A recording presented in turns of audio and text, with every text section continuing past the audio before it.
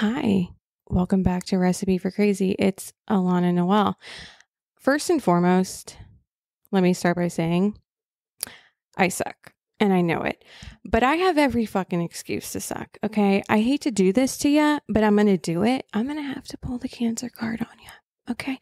My mom has cancer, as you know. I can't really joke about this. This is actually really serious and sad, but my sister and I had to call hospice.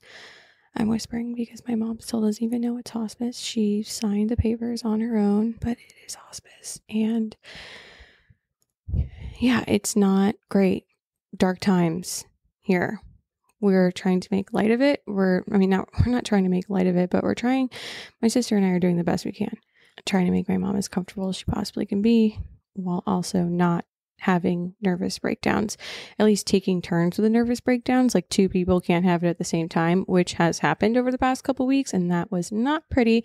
A story for another time when we've all recovered. But yeah, it's been very difficult. And because of that, it's been hard for me to produce any type of content, which obviously that is how I make money, through podcasting and posting online. And I'm unable to do that right now, and that's okay. And I miss it because I love doing it. It's only been a couple days at this point, but I have to take care of myself too while this is all happening.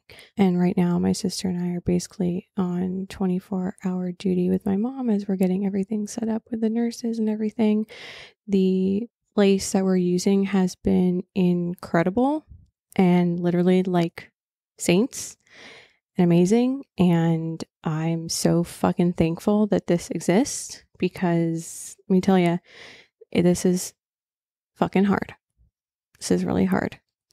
And yeah, so that's what's happening here, and why it's been difficult for me to get on a microphone and talk when that's all I really love to do, is talk to myself. So yeah. I have a guest today, and I'm so freaking excited for her to be here because I need her desperately. And I pray to God that she comes back again as a guest on the show, because she was really actually so helpful. She said things I already knew, which I think with dating and being single, it's like you already know a lot of these things, but it really helps to have somebody confirm it and tell you, and to take you out of the fucking delulu shit that you're stuck in. Her name is Jaydi. She's on Instagram as Matchmade in Hollywood. She is a matchmaker in Los Angeles. She sets up a lot of people that are in entertainment. And I know her because I know her husband, which is a funny story, which we get to in the end. You definitely want to listen to that. Awkward. Not really awkward. This girl's freaking amazing. I'm obsessed with her. I love her. She used to work on Family Guy. She's a writer. She has a book coming out about all of her matchmaking and dating, and it's a fucking Hallmark story. I can't wait for you guys to hear it. I'm so excited to have her on the show. And my interview skills are a little rusty. I don't even like doing like interviews. Like whenever I have people on the show, it's never going to be like a fucking traditional interview, because I think that's so dumb. Like, let's have a conversation. Let's be real human beings. I don't like to listen to shit like that. And I don't want to do shit like that. That's not how I did it as a producer working in television. It's not how I'm going to do it here. That's it. We're going to run the show how we want to fucking run the show, and fuck everybody else. And you know what? Life is fucking short. Okay? That's how I feel about everything right now. I might get a face tattoo. I just might. I don't know. Shit's crazy. Who knows? Anyways, welcome to the show, Jaydi. Let's talk, baby. Also, if you want to help me out in any way, you make me feel better about my tragic, sad life, write me a 5-star review. I don't care if you hate the show. Just do it. Make me happy. Give back to the community. I'm the community. Get some good karma flowing your way. Okay. We're going to try to be regular here with the podcasting, because I actually fucking love this when I'm sitting and editing it. I love it. I'm so happy. Wow, you came in at exactly 5 minutes. I asked my sister for 5 minutes, and literally it's been 5 minutes exactly, and she came back in. So that's perfect. Anyways, let's start the show. I have so many questions for you. It's not even funny. It was like running through my mind all day, because it's very rare you get to talk to somebody, which, first of all, okay, I just have to start by saying this. First of all, I'm back to podcasting. It's been like a month, so you have to excuse me. I'm a freaking hot mess, and it is what it is. But you and I don't really know each other. You're married to somebody that I worked with. And I have to say, this is kind of funny. So your husband reached out to me to suggest you come on the podcast. And when he initially messaged me, I'm not even going to lie, I was like, excuse me? Because first of all, men are dumb, okay? And they don't realize what they're saying. And he was like, my wife can come on your podcast and like fix all your dating problems in one session. And I was like, excuse me, who says I have dating problems? Yeah, what's up with that? He's going to get a little talking to tonight. Right. And he's like, well, isn't your podcast called Recipe for Crazy? I'm like, yeah, because we're rebranding the word crazy. I'm not crazy. I mean, I'm crazy, but I'm not like crazy. But maybe I do have dating problems. I don't know. Maybe I do. I think the problem might be the people you're dating. Who says it's you? Oh, it's definitely not me. I'm perfect for sure. We're gonna get to the bottom of it. Can we? I don't know. How long have we have like an hour?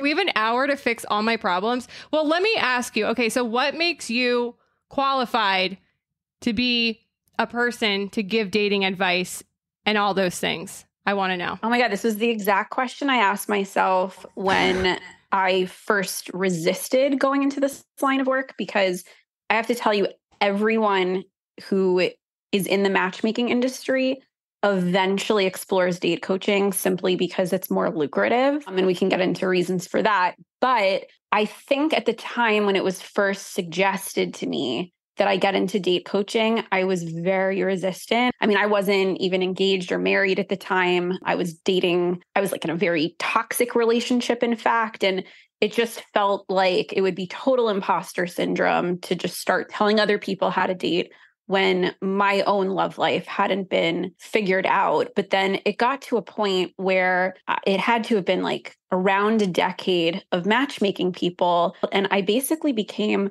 this reluctant expert. After 10 years, I'm hearing thousands of feedback after everyone's dates from the men, the women, straight people, queer people, like just all kinds of date feedback. And so much of it was repetitive, even the ones that were unexpected. Like there were so many patterns that emerged. And it got to a point where I felt like I had such a good handle on what people were doing right, what they were doing wrong.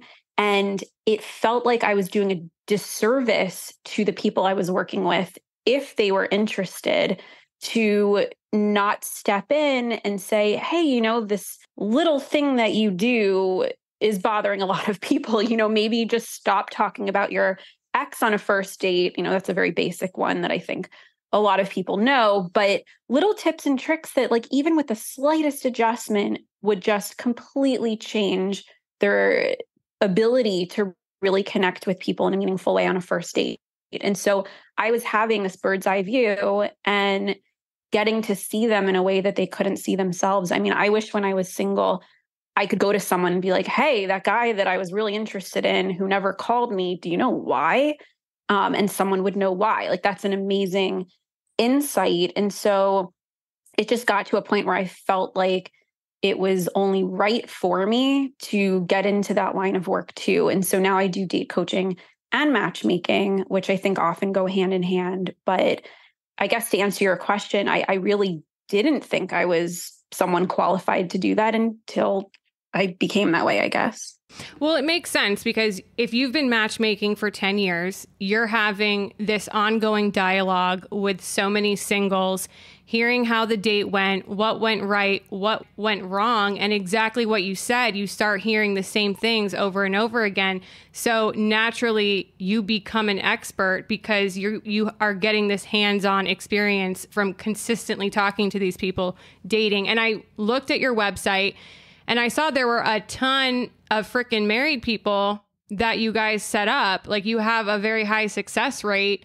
And I'm sure you don't even have everybody on the website because I'm sure not everybody, because you do like Hollywood celebrity or I don't know, Hollywood, whatever matchmaking. So I'm sure not everybody wants to be displayed on there. So you do actually find people partners, which is crazy. You have more success in The Bachelor, that's for sure, just based on the website. Yes, there's definitely people who, the ones you saw are the ones who essentially agreed to let us share their story. And then there's others But yeah, it's a really fun group of people to work with. And I think we have had, a lot of success. It's hard because the matchmaker brain in me is always comparing our stats to the date coach in me. And I know when I'm sitting down with a client and having a session with them, I could spend 30 minutes with somebody and I know they're going to walk away with at least something actionable that they can do differently to maybe have a positive effect on their dating life. And so in a way, that's like 100% success rate, at least the way I think about it and what makes me so passionate about it. With matchmaking, you're always, if you're good at your job and working with a lot of people, you're really going to have more failures than successes. And so it is good to look at the number of success stories rather than the percentage of success, because realistically, especially for someone like me who only works with referrals, I'm not going to just like walk up to a hot guy at Whole Foods and hand a business card out. If we have time, I have so many questions about how you started doing this and all that, but I kind of want to do an experiment, which initially when your husband was like, oh, she can fix all your dating problems, I was like, I don't have dating problems, but maybe I do. Maybe I do. Like, let's talk about it. Can you help me? We should also talk about his people problems. He does have people problems. You know what it is?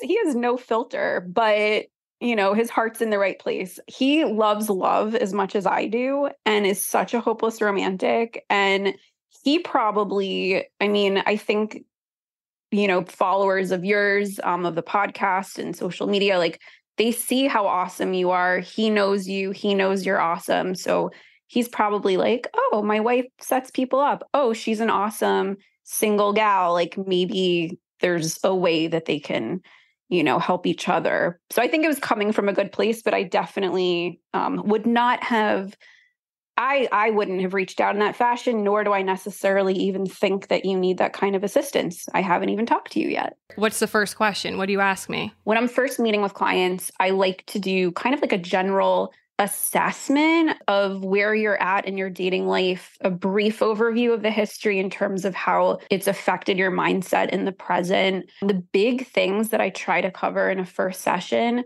I want to get a sense of your confidence level on dates. I get the feeling that at least the way you present, that it's high.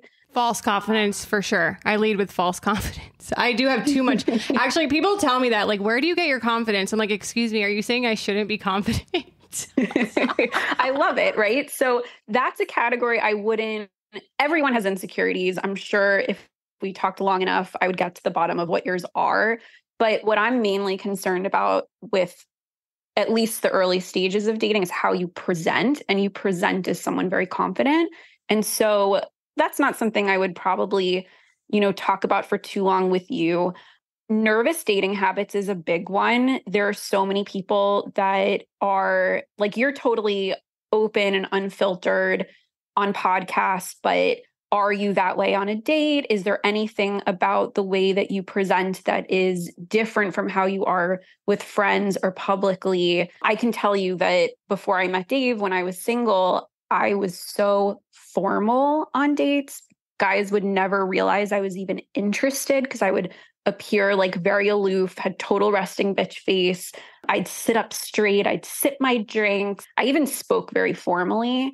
And it was just sort of this persona that I would resort to in order to feel comfortable. But it had, it was totally counterintuitive to like getting to hook up with the guy or going on a second date, because I just wasn't being myself. And so that's only something you can answer. Are you on dates the way you are with listeners? This is where I struggle, actually. So my problem is very unique to probably anybody else who dates, because so what I do when I meet people is I try not to give my Instagram or TikTok or podcast information until I absolutely have to, because it feels like this is like my personal diary and it's like an unfair advantage. And if anything, I feel like my podcast is a misrepresentation of who I am.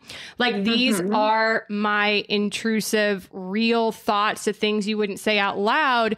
And every human being in my mind, I know because I'm also a human, has crazy thoughts. You just don't say them. But I do for entertainment purposes. And so I don't have a problem meeting men the early stages of dating. Where my problem comes along, and like I don't feel nervousness, and I feel like I am really representing myself on dates, but my problem is that they start getting confused. Like, who are you? Are you this person that is on the podcast that's talking about sleeping with guys and doing this and doing that? Or are you this girl? And I'm like, well, I'm who is in front of you. I've had this argument with like a couple of people, actually. Like, I'm this person who's sitting in front of you. Like, for instance, there's this guy that I really liked. You know, I'm still kind of talking to him, never slept with him, went on a ton of dates, and he feels like he doesn't know who I am because of the podcast, really, and my page. So it's kind of weird. I don't know. It's a weird problem that I have. Believe it or not, I know it feels really, I mean, it is unique in the sense that you have a very specific set of circumstances that are, you know, special to your life. But in terms of the actual you presenting in a way that is your authentic self, but they're not knowing if it is or isn't because of your entertainment persona, is something that I not only deal with a ton with clients, because there's actors, you know, there's just different professions where their public life is very different from how they are in private. And I think you'd be surprised to learn, like, I actually fell into that category when I was single too, because at the time I was working on Family Guy. I'd written an episode before I left, but the majority of my time there, I was an executive assistant. And I was really trying to sort of prove that I had the chops to write on the show. And it was back when X was Twitter and it was really, really popular. It was all about, for me, accumulating a following and competing with the writers on the show. I was filthy on there sometimes. And I am so straight edge and like proper and so different from the way that I write. Yes, exactly. Right. And so at the time when I was on these dating apps, I think part of me was like, you know what, there's going to be more men that I'm not into than I am into. So if someone comes across my profile, I might as well have like a link to my social media, increase my following. So like a guy might be interested. And even if I didn't like him, at least he could follow me on Twitter. Right. And so I would have a link there and guys would see it, even ones I was interested in and would go on dates with. And it didn't take me long to realize they had like false expectations of what my personality was like, because it was so disparate from the way that I wrote. And I think they expected me to have more edge and to be kind of like into kinky shit and like things that just weren't me. I almost had to undo certain expectations that they had. And so I wasn't even starting from scratch, which wasn't fair at all. And I eventually removed the link to my social media and had and this isn't really something that you can do, because all you have to do is just Google your name and people, you know, if someone's interested and they're going to come across it. But at least from the outset, I would give like a very organic first impression, because my writing wouldn't precede me. But it's actually something like what you're talking about is more common than you think. Yeah. For a while, actually, I had my middle name on my social media because people were finding me just with my first name and DMing me. And I just don't think it's fair because, and this is what I say to men, it's like me coming to your job before we even get to meet each other and seeing you at work.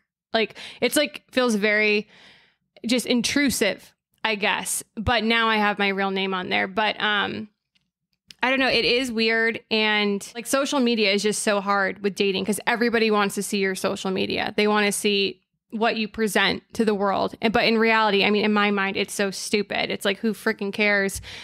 I would prefer that the guy I date doesn't even have a social media. That would be my preference. I mean, I definitely understand why that's appealing. But, you know, think of it this way. At the end of the day, look at someone like Taylor Swift, right? Guys, probably some of them might have been fearful of dating her because if it didn't work out, they might end up in a song, right? And not in a good way. But then there's someone like her current boyfriend who is like... They're all so scared of being in videos. Oh my God. I will make a video and they do fear that. And then I'm like, is this guy being nice because he's scared I'm going to make a video about him, or is he being nice because he wants to be nice? Like, I get so confused. It has made dating so freaking hard. I mean, not that hard, but it kind of hard, like for like something serious, you know? It's an added complication that you have given yourself. However, I think the pros outweigh the cons. And I think the right guy, I mean, it will prove itself in time. Like if someone's just being nice because they don't want to end up in a video, they're not going to spend the rest of their lives with you to not end up in a video, right? Like eventually their true nature will be revealed. Yeah, I'll have to baby trap them to get them to do that. Right? Just like threaten them with I'm pregnant. And so, yeah, like a video is sort of your version of that. But, you know, the right guy, I think, will see through it all. I do think there is something to getting ahead of it because it's not something you can necessarily hide. I also think, by the way, you should own it and be proud of it. And I think an intelligent guy, which I mean, based on what I know about you and of you, like I don't see you ending up with a guy that's not very intelligent. And an intelligent guy is going to be able to understand, like, hey, I have this persona. A lot of it is inspired by real happenings in my life, but here's how I'm really different. And I hope you'll take the time to actually get to know me. If you're upfront about that and genuine, and someone has the inability to differentiate, I mean, I need to know more now about this guy that you're seeing. This would blow your mind. Do you want to hear what he did? I definitely want to hear what he did. I haven't even talked about this in the podcast. Let me tell you what he did, okay? First of all, we went on 3 dates, maybe 4, okay? Tell me what you think about this. I liked him, whatever. But, you know, 3 dates. We're just dating. Haven't had sex, nothing. It was a Wednesday, okay? I get a text message from a random number. He says, hey, it's Brian. I just got back in town.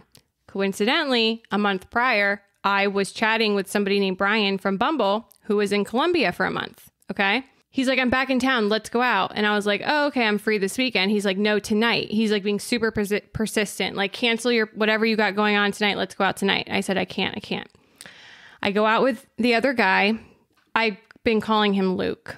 I've been calling Brian Urkel too.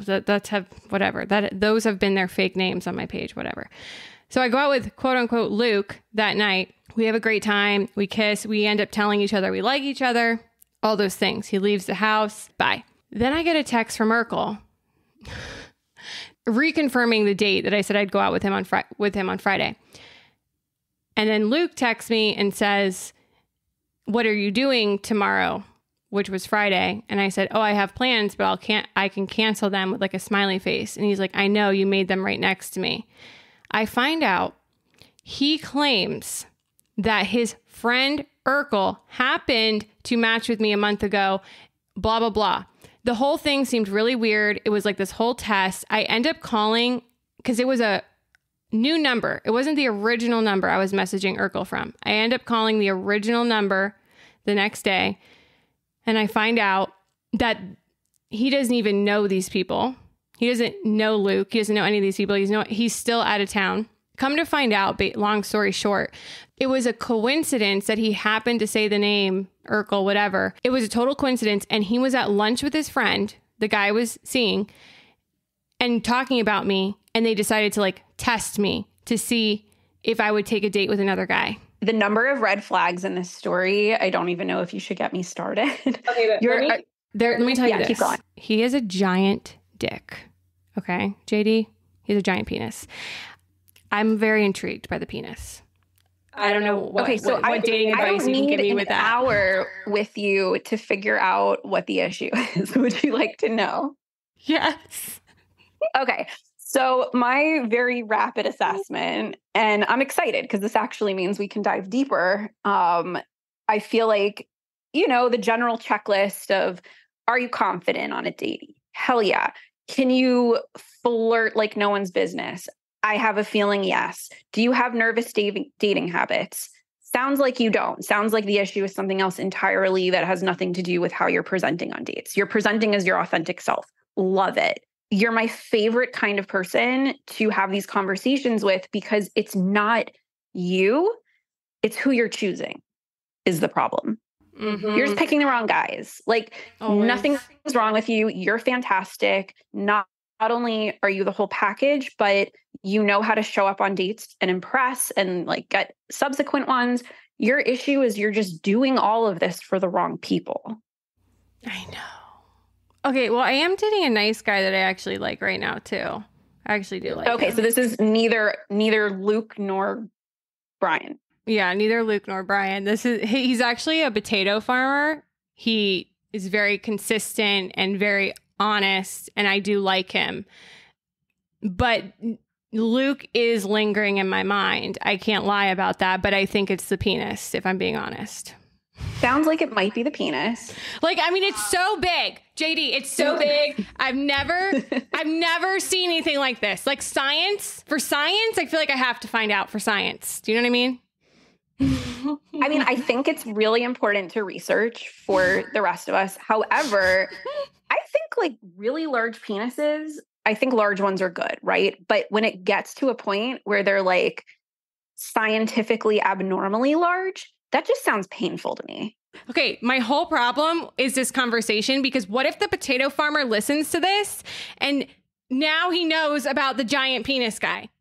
You know what I mean? I know, now he's only going to be able to grow small potatoes because of your podcast. Now he's going to be thinking about the size of his potatoes. And I'm like, I don't even care about penis size, but I'm just so curious because I've never seen anything like this in my life. You know what I mean?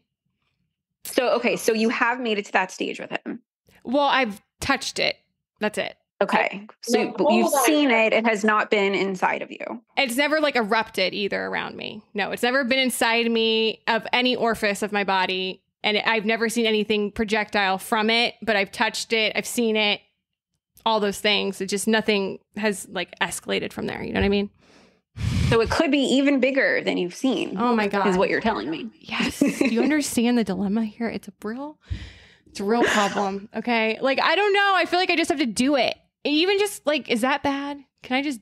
Well, let's see. Do you know the size of the potato farmer's penis? No, I don't. Not even close. Maybe at least, wait till you see it, and then maybe he will pleasantly surprise you, and then you can include him in your research. But he is 6'5", and tall guys tend to not have huge penises, which is fine. Like, I'm not used to huge penises. I love all penis sizes, except for like the lipsticks, obviously. But I am going to his farm this weekend to sleep over. I'm spending the weekend at his farm. So see how much of a need you feel after that to explore other potatoes. But what I will say, you are not. I just hope it's not a tater tot. Hopefully it's not a tater tot. Yeah, I'm hoping for a russet, not a tater tot. Not a little golden potato. Yeah, russets are solid. I would say that as fun as it is to consider, and I'm certainly not stopping you, there are other women who've explored this territory before, and I will say I've not heard the experiences to be great. Yeah, I feel like men with big penises just have the audacity. Yeah, it's just it's gotta hurt. There's such a thing as too big. I think they end up alone, if I'm being honest. I think men like that big end up alone because they have too much confidence. If you looked at him, you would be like, the nerve he has to have such a big penis. Like, you wouldn't even think he would, but he does. And it's insane. It's insane. Okay, but I'm gonna stop you right there. Right, this is the guy. Just to make sure I'm following this story. It's Luke. This is the guy who basically catfished you, right? Yeah, it is. To test you. To test me. Somebody with confidence who has large dick confidence, right? Large genitals. Someone who truly is confident is not going to be so insecure that they feel like they need to test how you feel about them. And so I just want to point out he might not be as confident as you think. He has the BD, but no E. Yes, exactly. Missing the E. The E stands for everything. You're right. Okay, I'm going to be honest with you. Okay, since we're doing this, I'm going to be totally honest with you what my problem is for real. Okay. I go crazy, actually. Like, I am crazy for real. This is what happens, okay? I will have sex, okay? And then I love you. Unless it's horrible. If it's horrible, then I'm like, I don't care. which rarely happens. Because if I do actually get to the point where I'm having sex with you, there's like definitely a solid connection. So it's likely that it's going to be good. Because I don't have random sex and my number is shockingly low for how loud my mouth is. And then I start over analyzing everything they do. And I think they hate me within like 48 hours to 72 hours. Do they actually start to distance themselves, or you are paranoid that's going to happen and your behavior changes because of it? My behavior changes. It has nothing to do with them. Like, I think because I'm expecting after I have sex, like for the red carpet to be rolled out, which is why now I have changed my dating habits. And I'm very explicit with men when dating that if we are, and this is why I really, like, I've only been with one person since I've been in Florida, which has been since December. I'm very explicit with people now in saying when I sleep with somebody, I develop an attachment for them. So if you're not ready for that, then don't sleep with me. Pretty simple. Does sex usually come before, like you say, I will have sex with you if we are exclusive, or do you ever get exclusive first and then sleep with someone? I mean, this is all very new. So it's always before the sex now. Because basically what happened is I met somebody who in my mind was like perfect for me and we got along really well. And then we slept together and it was the best sex I ever had in my life. And then I kind of went crazy because he liked taking things slow and he told me that from the beginning. But I wanted to move things faster. And because I was like, we're having sex. I like you. You like me. Why are we being slow? We were moving at different paces and it didn't work out. So I realize that next person I like, I need to be honest with them and say, if we have sex, like I'm going to want, if it's good, I'm going to want to escalate quickly. So it's good you're aware of that. I'm going to reframe the narrative for you a little bit. Like, I think you're telling yourself this fun story that you turn into this crazy person. I think what really happens after sex is that you have everything else kind of stripped away, literally, and you're at your most vulnerable. Even if you're presenting more authentically early on, you are at that point, they are seeing the real you. And I don't think the real you is crazy. The real you is just you, unfiltered. Because of that, if it's very different from what they've seen before, it can be off-putting for someone because they feel like they didn't really know you. And that's not necessarily a bad thing. When you meet the right guy and you sleep together, whether you're exclusive or not, you're going to turn into like this complete 100% real version of yourself. And it's going to make him want to be with you more. But for the wrong person, it might make them run away. And so it's not that you turn into a crazy person after you have sex. It's that everything is stripped away literally and you just become your actual self. And so that is really exciting for the right person. And for the wrong person, they might be like, what the hell? Like, this wasn't your personality before. Okay, let me say something. I'm not always crazy. I just get crazy. This is what I said to the last guy. I put my worst foot forward and I can't help it. I will unintentionally test you and then it kind of dies down. Like, some people have their representative dating for like the first 3 months and then they turn into a crazy person, where I'm crazy up front and then I turn into a normal person. Does that make sense? It makes total sense. And I think what you need to do is you need to be your real self sooner. And there's reasons that that's not happening. And I think it would be really fun to unpack what those reasons might be. Yeah. God, I'm going to be alone forever. Maybe I'll marry this potato farmer or the big dick guy. Probably not him. He's a freaking idiot. Let me tell you, he's so dumb. JD, you don't even know. You don't even know. Sounds like you've got a nice potato farmer who is waiting to see the real you. I do really like him. We've only gone out on one date. I felt very safe with him and I like talking to him and I'm excited to see where it goes. But obviously, when you've been out with somebody like a dozen times, you naturally gravitate towards the person that you know. So I already know I'm going to lose interest. I've already lost interest in this big dick man, but hopefully this conversation is helping. I mean, I've seen it enough times where I can kind of tell ahead of time whether something's going to work or not, but I already know that person has to go through their own journey. Like, you can't just take someone else's word for it. You have to see things through for yourself. Otherwise, you're going to look back with regret. And so, if you've got to do the research, then do the research, right? But at the end of the day, overall, is this going to be your guy? I feel like probably not. Yeah, no. Will it help lead you to your guy? It might, right? And so if that's something that you want to go through to get there, no. Super supportive of that for you. Been there, done that, got a t-shirt. I can't. I'm done. I'm done with the lessons. I've learned them all. And it's just, I can't. I gotta give it up. I gotta stop. Let me ask you something.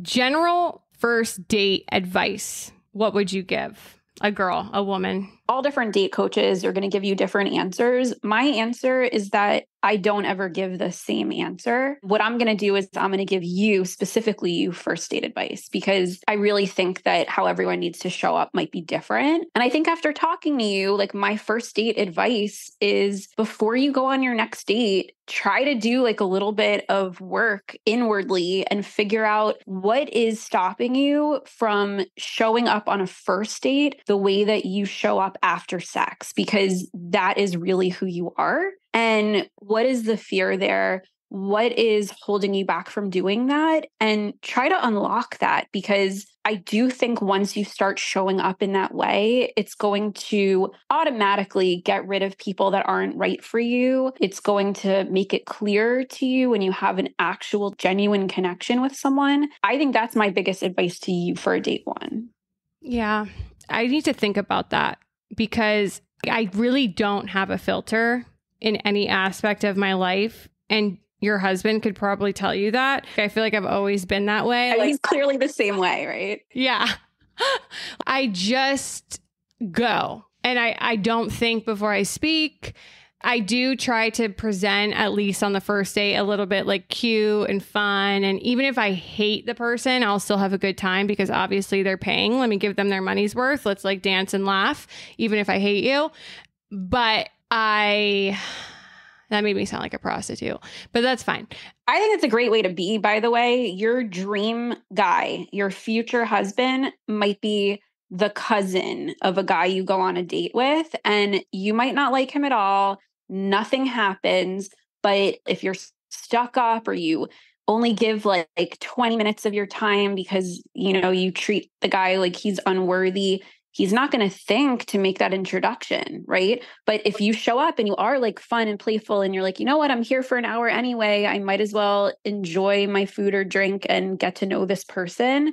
Maybe by the end, it'll be like, yeah, we don't have a connection, but oh my God, I think you would love my cousin. I totally agree. Because I'm like, listen, I don't go out that often. So like if I got dressed, put makeup on, did my hair, and I'm out with someone, in my mind, I'm like, it doesn't mean it has to lead to sex or a relationship or anything. Let me just have fun with this person in general and get to know them as a human, even though I know in my core it's never going to be anything. It doesn't really matter. It's like, I'm out. I'm here. You might as well have fun. And I never used to be that way. I would just immediately be like, get me the fuck out of here. But ever since I've been stuck at home and not in California, where I had like all these other options, as in like friends and things to do, I've changed my mindset. And I think I'll just always apply that for as long as I'm single, of just enjoying wherever I am. I think that's so good. I mean, it's so healthy, so considerate of the other person. Women are not the only people who come home from a bad date and cry. I mean, I work with so many guys who have been on the receiving end of bad behavior too. And for a guy to like spend his night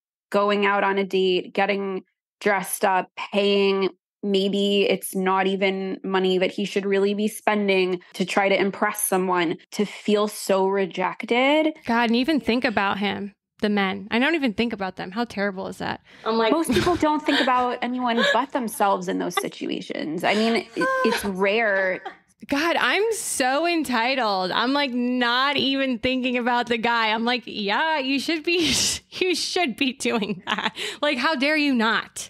Like, why do I have to do anything? Poor men. Sometimes I feel bad for men. Honestly, I feel like someone's going to rip me apart for saying that. But like, sometimes I really do feel bad for men, honestly. It's hard out there. I feel bad for everyone. Like, it was hard for me when I was dating. Like, it is rough out there. And I think that it's a human, just universal experience. Like, we're all in this together. Let's all treat each other nicely. But I will say, I think a lot of people, men and women, a lot of times bad things happen as a result of trying to spare feelings. It has the opposite effect. For example, there's so many people who will ghost someone because they don't want to say to them like, oh, I met someone else I like more, or, I just wasn't feeling the connection. They feel like, oh, if they just don't hear from me, they won't have to face the same kind of rejection. When in reality, being upfront would provide closure. Not being straightforward will never yield good results. I love ghosting people, and I don't know if I can ever give it up. JD, I don't know if I can. I mean, maybe don't make it the first thing you work on, but add it to the list. I'll go on a date, and if it's so horrible, I'll just block them on everything and then make a horrible video about it. Never say their name, of course. So, but see, what might happen is that guy might be have a cousin. Well, yeah, that too, right? Or he might be at a coffee shop the following week, see someone who could be the girl of his dreams, his future wife, but he doesn't ask for her phone number because he saw your video and was like so scarred that you ghosted him that he must be such a terrible catch. Like, how could someone not have the decency to like explain to me what I did wrong or why they don't want to see me again? And he doesn't approach the woman who actually could be great for him because he was scarred by the experience. Oh my God, I'm ruining men. Oh my God. Wow. You know what? I'm kind of glad. I love men. I'm not a man hater. But I do think some men need to be told about themselves through my videos. There's only one specific guy. It was a horrible date. He like choked me during a kiss and called me blondie and said he said bitches love The Notebook. And I did make a video about that. I very much condone that. What I'm saying doesn't apply to 100% of the people. And I would be upset if you weren't doing these videos. Like, I think everyone benefits from hearing this and learns from it. And so I think doing the videos and ghosting are not mutually exclusive. Or I shouldn't say they don't necessarily have to go together. Like, right. You could tell a guy that, hey, you were an asshole, I don't want to see you again, and then do a video about him too. That's true. Oh my God. I think after this conversation, I'm exhausted of dating now. Oh no. No, I want to have the opposite effect on you. I want to re-energize you and get out there to be your authentic self. You know what it is? I'm so motherfucking simple. I'm going to tell you exactly. I am looking for the perfect combination of toxic and wholesome. And I really just want somebody who's reliable, funny, understands what I do, and there's good sex. Very simple.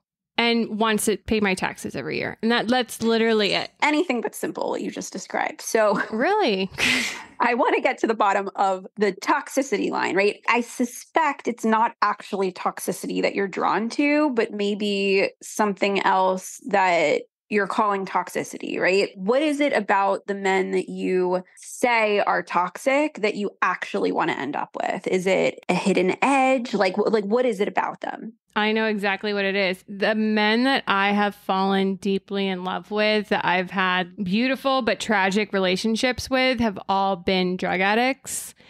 I don't do drugs, but I didn't even know they were drug addicts until it was too late, till I was already so deeply in love with them. And when you are in a relationship and loving someone who has an addiction problem, there are so many ups and downs, and the ups are so up. And I think I myself might be a love addict in a way, but not to the point where I'm like destroying my life.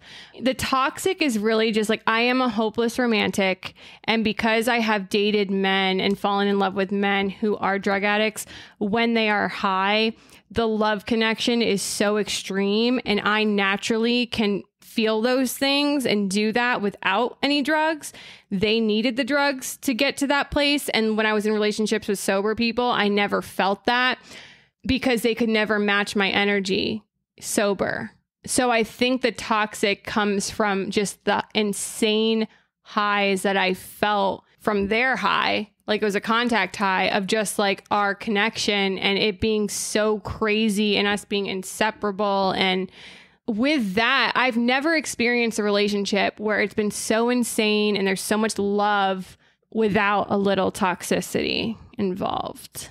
I'm going to tell you why I'm excited for you. I'm excited for you because you're yet to experience something I know that you eventually will, which is the exact same kind of high from a completely just healthy dynamic. Like, I think that one day, if everything goes according to the plan I have for you in my mind, I do think there's a world where you end up feeling that same high, just born out of genuine passion and love for another person, where it's mutual and you're feeling it back from them.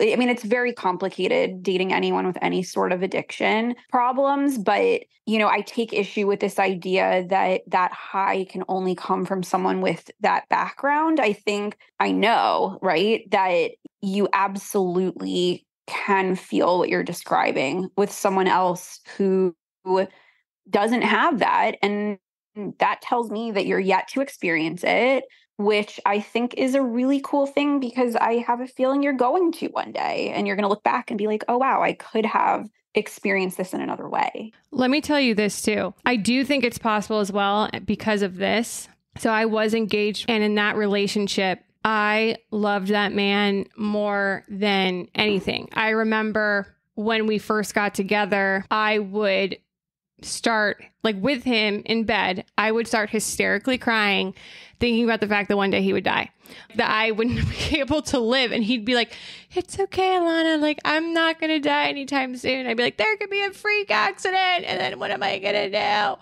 Like, I was so in love with him. But eventually he developed an issue, an intimacy issue that he would not get resolved because of whatever shame he had going to the doctor. And after a certain amount of time, like a year of not having sex, even like the night we got engaged, didn't even have sex, I lost all attraction for him. And by the time he got the pill, I couldn't even think about touching him without being repulsed, which is why I say sex is important for me, because without doing it for so long, and I know, like, you get married, you have kids, that happens, but like, we hadn't lived or experienced enough life together where there was like a reason to make it work. And I was like, I can't marry somebody who I'm not having sex with. All the other boxes were checked with him, as far as like the insane love feeling and the safety and the fun and everything, and him paying my taxes, of course.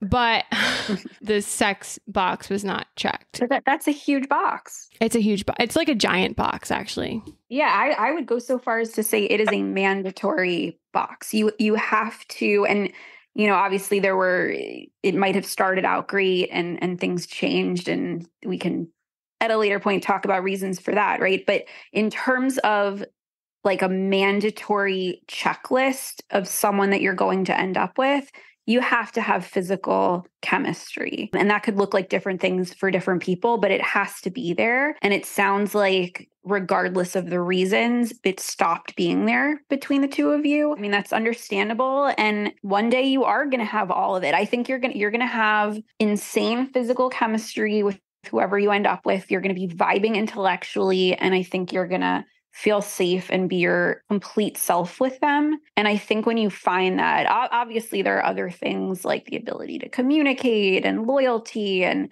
there's many, many layers, but I think what you have to start off with is that physical, emotional, and intellectual connection. Yeah. God. Okay, let me ask you a question. I'm going to this guy's farm this weekend, right? I'm sleeping over. Should I have sex with him? I think it entirely depends on your ability to be okay afterward if the relationship doesn't escalate as quickly as you want it to. And I don't think any talk with him beforehand is going to ensure that that's going to happen. I think you shouldn't sleep with him until you feel like you're content with any outcome. I think I am. I don't even care anymore. That could be the Lexapro talking, but I mean, look, there are people who genuinely hook up with someone and you don't hear from them and it's completely fine because you had a great time. If that's you in this situation, go for it. I'm all for people sleeping together on a first date. I have friends who are married and clients who are married to people they hooked up with on date one. You just have to be prepared if that doesn't end up happening, that you're going to be fine. And if you genuinely will be, then just go have a good time. what this conversation has taught me, and it's something that I already knew, but I try to force myself to forget because I think a part of me is still addicted to the toxic shit and I need to get over that, is that dating is very simple. It should be very easy. And if somebody is testing you, if somebody is playing games, you just need to let it go. And that's it. It's very simple, regardless of the size of their penis. Hey, if that is how this conversation ends, I am such a fan. If that's what you got out of it. That is what I got out of it. And it's a good reminder because I'm like, why am I even caring? It's honestly science is why I'm caring because it's just so big. But who cares? You know, whatever. Maybe I'll never have sex with a giant penis. That's okay. That's fine. I could live with that. I feel like your body will thank you.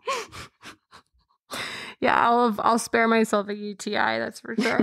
You were going to tell me, we were talking on the phone the other day and I want to hear this story. Something about Patty Singer. That's her name, right? The matchmaker? Oh, the millionaire matchmaker who has that show with Nick Viall now? Yeah, which is so weird. But yeah, I don't even understand that. Like what gives him the authority to have dating advice because you were cast on a dating show? Anyways. That's a whole nother thing. It's a whole other thing. He does give good advice sometimes, though, I will say. You think? I don't listen to him. Yeah. I had the same opinion. And then I listened to some of his podcasts. I was pleasantly surprised. And he was like this. I felt like even on the show, sort of like a level-headed voice of reason. And so, yeah, you'd be surprised. I actually think he dishes out some good advice. That is a controversial opinion, I will tell you, from the Bachelor Nation world.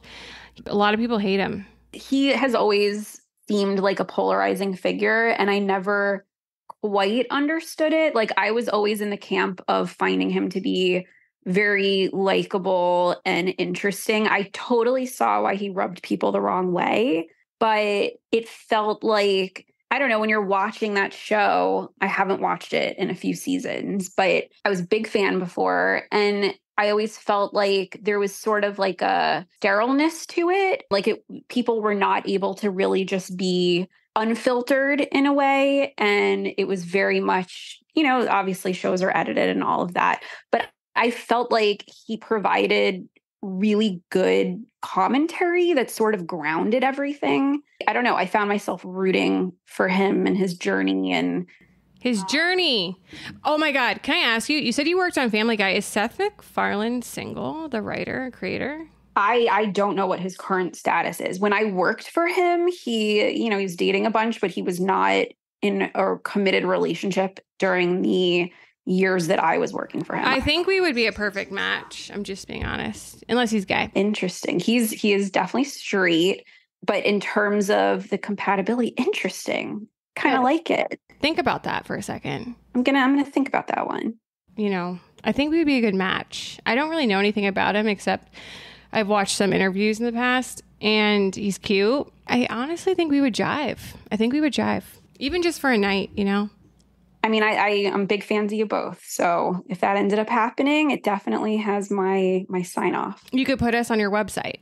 Yeah, I would love to add you to my website with your consent. You have my full consent. You'll have to talk to Seth, my future husband, or my future one night stand, whatever way it goes. So what was the story you were going to tell me about Patty? You know, I actually already told it in a way. So I guess this will just circle us back to the beginning. You asked me why I got into date coaching. She was the first person to ever try to convince me that it was something that I should explore. She had basically ceased to do matchmaking by the time I met her, like in a real way, you know, privately, not publicly, for shows and stuff. She really wasn't matchmaking anymore. She was just only doing date coaching and was talking to me about how fulfilling it was. And of course, like the more lucrative side and all of that I shared. And I left her house having that conversation. I was with my business partner at the time who met with her too. And I just remember leaving and telling my business partner, Lauren, I was like, oh yeah, like I'm never gonna get into coaching. I mean, it was she's fun. She is a character. And I definitely got some good insight into the industry from her, but I walked away being like, oh yeah, I'm never getting into coaching. And then of course, years later, I was like, oh, Patty was onto something. It feels natural because you inherently learn about it. Like we said in the beginning, you have a book coming out eventually that you're working on. That's very exciting. What is your book going to be about? So I don't know if the title will change. It's coming out in the beginning of 2026 through Avid Reader, which is an imprint of Simon and Schuster. And it's currently called Match Made in Hollywood. It's memoir style. I have clients of mine who are basically, or I should say 3 characters who are composites of clients that I've worked with. You actually really remind me of one. I wish we had more time to get into it, but it's their journeys to find love and how I'm instrumental in those journeys, simultaneously getting a glimpse of what my own love story is with Dave, who was actually a client of mine at the company before he and I got together. I set him up 5 times with different women and no way. Yep. So that's a whole other thing. So the book is about, I'm a small piece of it, but it's mostly like my commentary on these 3 clients' journeys. First of all, I did not know that about you and Dave. And that is such a cool story in itself, that he was a client and you set him up on 5 dates and then you ended up marrying him. Yes. He likes to joke that I knew all along. I knew all along that I liked him for someone. Like when I met with him, I was so excited that, oh my gosh, like he's going to be such a great catch for one of my clients. I was in a relationship at the time, so I didn't quite let my mind go there, although I thought he was like really cute and we had a good connection, but I was like dead focused on finding him a wife. And little did I know that I would become single and I would be the wife. Oh my so God. It worked out. That is a Hallmark movie. Literally. That's a movie. That's what they say. Well, we'll see if the book gets turned into one. That is so cool. Oh my God, that's so cute. I also love how we've gotten through like an entire hour of the podcast and we didn't even get to talk about how you and Dave know each other. I know. We didn't. He arms me with all the info. He does? Okay. What do you know? I don't know. That's so funny. He and I have a rule. We're like, I am not allowed to interact with any of your female friends unless I know if there is a history. Like he knows he always has to tell me. And I have never had sex with your husband, JD. Okay. I'm just putting that on the record. Yes. That I knew. Okay. That I knew. What did he tell you? How do we know each other? Well, I know you. Okay, so you worked on some pilot in Atlanta that he also worked on. And I think there was like a strip club involved. There was some making out. Okay, he did. Okay, I love Dave for oh my God. He just earned so many points for telling you. Because like, you never know with men. But like, I fucking love that he told you. I mean, it was literally so innocent. That's why it's like, it's so funny because like, obviously it was just like, whatever. But that makes me so freaking happy. God, I would want my husband to just tell me that because it's like literally not even that serious. It's so funny. I love it. Oh my God. He is friends with like not every, but like most women that he's ever like dated or hooked up with or whatever. And I have to tell you, like, he has amazing taste in women. I love every single person he's ever gone on a date with that I've met. And so when he told me that, I was like, oh, she's probably awesome. So you're a much better woman than me because I mean, if I was married and had a kid, I wouldn't give a fuck. But if I was like just dating somebody and they were like, oh yeah, we're going to go out with somebody or like, I'm going to have you're going to talk to this person. I mean, that's where my insecurities come out probably. You're a confident woman. Wow. So much respect. You are too. You'd be surprised if you were with someone that you felt confident with. I feel like you actually wouldn't feel that way. God, you have no idea how many points he has earned in my book of men. Because you just don't know. They're so like weird. You know what I mean? I know. Well, hopefully this makes up for the way he reached out to you. No, I thought it was funny. It's more me. I'm crazy. That's why it's Recipe for Crazy. You know what I mean? But no, but it's like it's empowering. You're taking back the term. I'm trying to, but I'm my own worst enemy.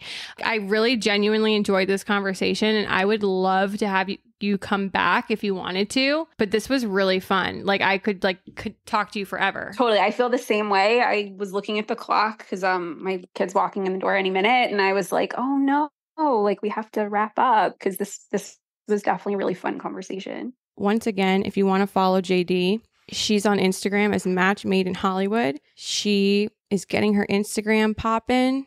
She has great advice. Go check her out. We're going to have her back for sure. Even if I have to blackmail her, she's coming back, and she's hooking me up with Seth MacFarlane, who is my future husband. I am manifesting it starting now.